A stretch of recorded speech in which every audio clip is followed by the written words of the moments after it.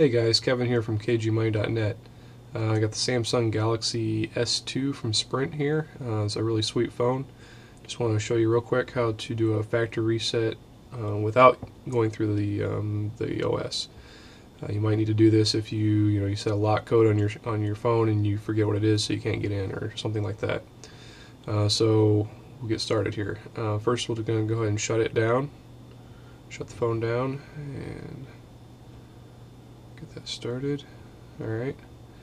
And I'm also going to pull the SD card. It shouldn't really be necessary, you shouldn't lose any data, but I'm not going to take any chances. So I've backed up my contacts and so on the SD card. I'm going to just open the back. And one nice thing about the Galaxy S2 here is that the SD card is easily accessible without taking the battery out.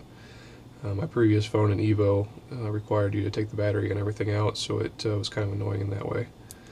I'll just pop out the SD card, set it aside,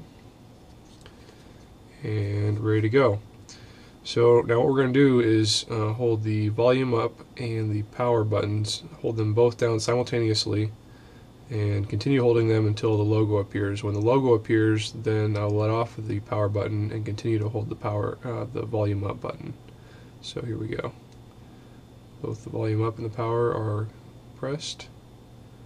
There's the Galaxy logo. Release the power button.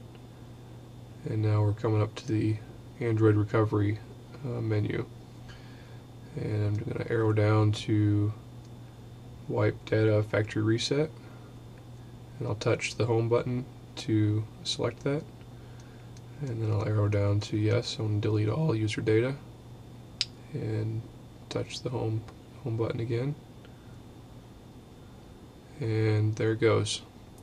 It's only going to take just a couple of seconds here to go through everything, wipe it clean, and we are at a fresh phone now. We just need to reboot it, and it'll be just like it was out of the box.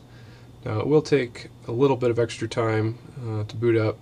It has to go through its first time initialization, whatever that entails, but let's give it a couple of minutes here and see what we get.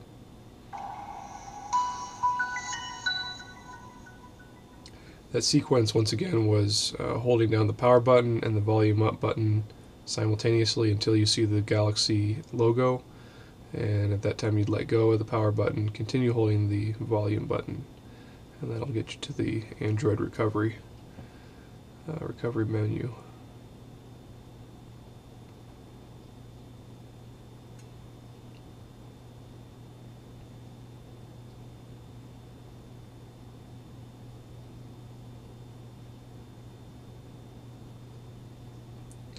While we're waiting, I guess I can go ahead and put the SD card back in.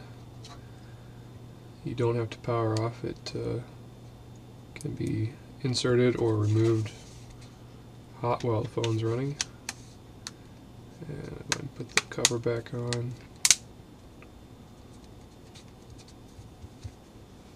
Okay, there we are. Just like it came out of the box, it's scanning the SD card and we're good to go. So if you have any further questions, I'd love to make some more videos on this phone. It's like I said, I'm really enjoying this phone.